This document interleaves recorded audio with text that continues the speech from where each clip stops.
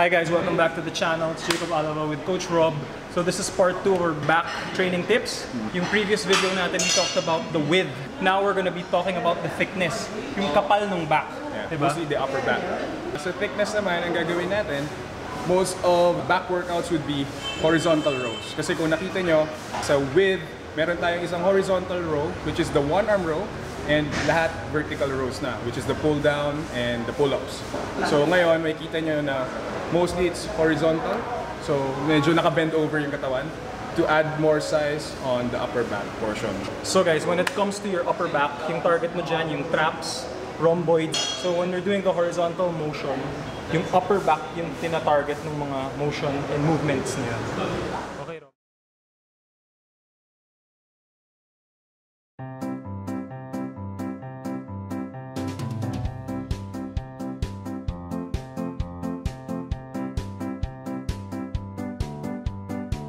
So, Aaron, pakita mo muna yung common mistake na ginagawa nila sa barbell row. Sige. Yan, rounded back. Yan. Yung travel ng bar, pupunta sa upper abs. Tapos yung arms niya, parang nagba-bicep curl. Tapos, hindi sobrang baba ng pagbaba ng hips niya, kaya parang nagbumukhang shrugs. Ngayon, kokorek natin si Aaron. Aaron, okay, from the ground ulit. Sige. Pili mo yung bar. Sige. Okay, chest out. Ngayon, pag kinuha niyo yung bar, lagi stand up muna. I-ready niyo muna yung scapula niyo bago kayo mag-row. Huwag agad dediretso sa barbell row position.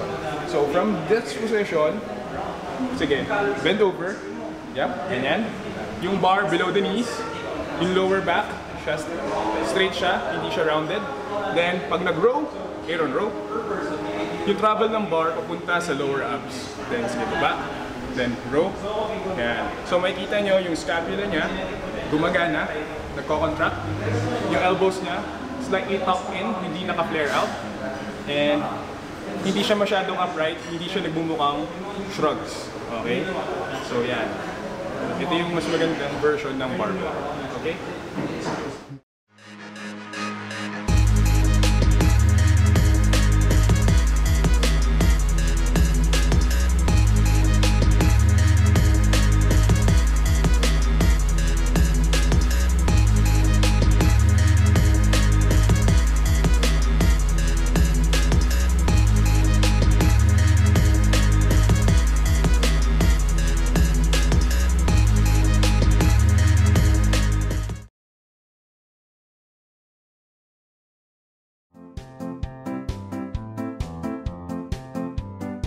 So for T-bar row, para siyang barbell row yung form. So kailangan yung feet placed properly for the balance.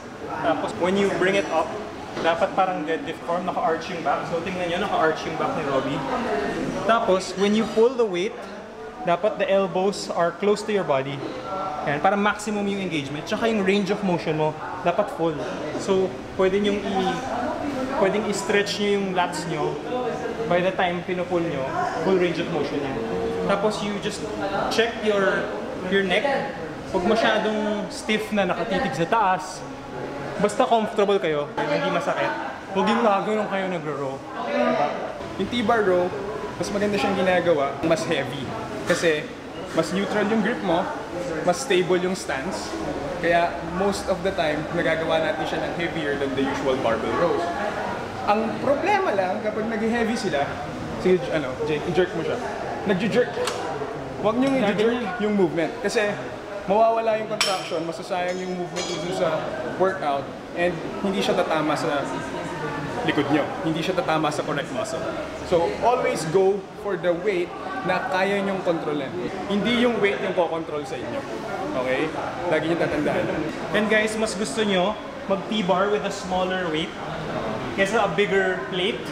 Kasi pag big plate, yung range of motion mo hanggang dito lang eh.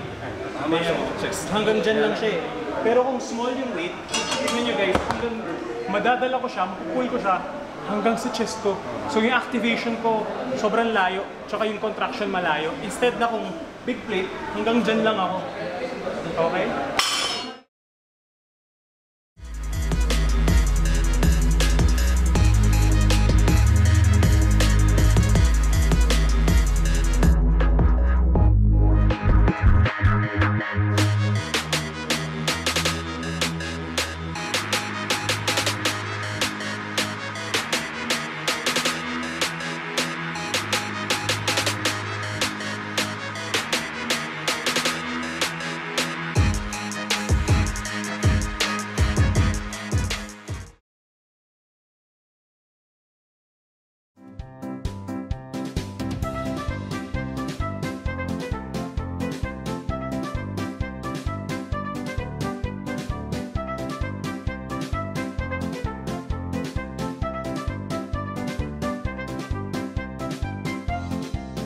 Okay guys, so nakikita ko sa gym, ganito, mag-seated row. Mali yan kasi wala kang engagement sa back whatsoever. Baka lower back pa konti, pero this is not what the machine is for. Diba? Kung mag-lower back ka, mas gusto mo mag-hyper extensions na lang or mag-deadlift or rack pull. Pero ito, wala yan. So ang gusto natin, feet in place, balanced. Arch back pa rin pag back movements. Then when you pull, range of motion and squeeze sa dulo. Form pa rin. Neck, neutral spine. Tapos balance with the feet. Then you stretch. Then you pull and squeeze. Also remember that your eccentric movement may contraction pa rin yung muscles dyan. So important yung eccentric, concentric, and eccentric. So tandaan nyo guys, hindi natatapos yung motion dito. Kailangan slow and controlled throughout the movement. So, kanina, nakita natin na may gumagawa na rounded yung likod, tapos kinacurl niya halos yung weights. Yan. Okay? So, hindi siya dapat gawin ng ganyan. Dahil masisira yung joints nyo, yung shoulder joint, at the same time, pwede kayo magkaroon ng problema sa spine. So, always, neutral yung spine, chest out, then, pag hinatak siya, elbows ang fulcrum, papunta sa lower ab area. Okay? Tuck your elbows palagi when you pull. Then, slightly lean forward when going back para sa eccentric, para mas stretch pa yung back. Then, lean back ng konti sa concentric movement para mas magkaroon ng maraming range of motion dito sa upper back. Okay? Yan.